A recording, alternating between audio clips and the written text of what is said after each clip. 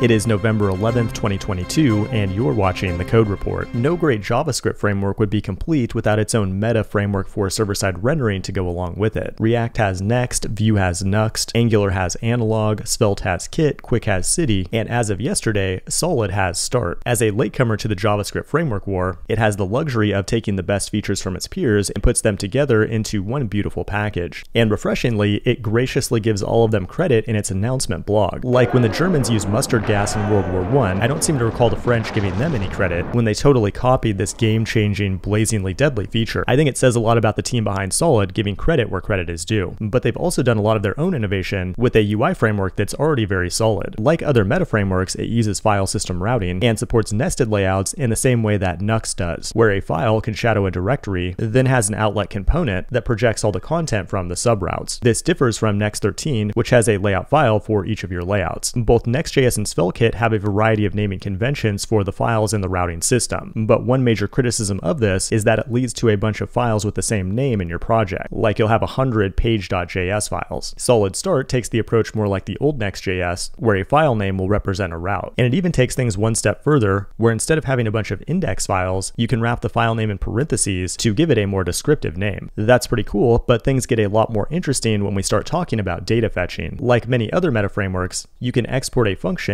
in this case called route data, that can fetch data on the server or client when the user navigates to a new route. What felt kind of weird at first to me was that you also need to use this create route data function that takes a callback that does the actual data fetching. My initial thought was, why not just simplify this API and return the data from the route data function? But it turns out there's a good reason for this that will make sense in just a minute. But first, after we fetch this data, we can then go into the UI component and access it with the use route data hook, while providing us with end-to-end type safety. Now, it doesn't just return the object itself, but rather a resource. The resource has useful properties on it, like loading, that we can use with built-in components like show to easily handle the loading UI. That's extremely useful, but things get even better. If we go back into the create route data function, it also takes a second argument that contains one or more keys, which allows you to refetch this data in a granular way later. If you've ever used React Query, this will feel very familiar. For example, we can use the refetch route data function with that key without needing to reload the entire page. And we can also do more advanced things with it, like optimistic updates, and handle multiple data fetchers at the same time. That's what data fetching looks like, but what about mutations? First, I'll point out that you can create API routes anywhere in the project by simply exporting a function that has a matching HTTP verb. Like we could export API routes from the same file. We can't do a GET request here because the component's already doing that, but we could easily add a GET API route from any other file. That's pretty cool, but we can also set up RPC or remote procedure calls directly in a component. There's a function called server with a $, the $sign representing that it only runs on the server, and that gives us a way to write server-side code literally anywhere without having to create a new file and follow a bunch of RESTful API conventions that we don't really need. This is a really cool innovation by Solid Start that I think has the potential to really simplify the way we think about server-side code in a meta framework like this. But we're not done yet. The framework also has actions very similar to Remix. Actions allow you to mutate data, and when the mutation is complete, it will automatically refetch the existing data on the page, and it also provides an object to monitor the state of that update. I really appreciate their emphasis on data fetching because that tends to be the hardest thing to get right. And when you get it right, it often eliminates the need for these wacky, wavy, inflatable arm flailing state management systems that can often lead developers to an involuntary 72-hour psychiatric hold. The bottom line is that Solid Start could be your best hope for survival if you are a refugee fleeing the war-torn React ecosystem. It only ships 5 kilobytes of JavaScript as opposed to nearly 80 for Next.js. It doesn't have a shadow DOM and is truly reactive. Watch my 100-second video for more details on that, because if we don't end this war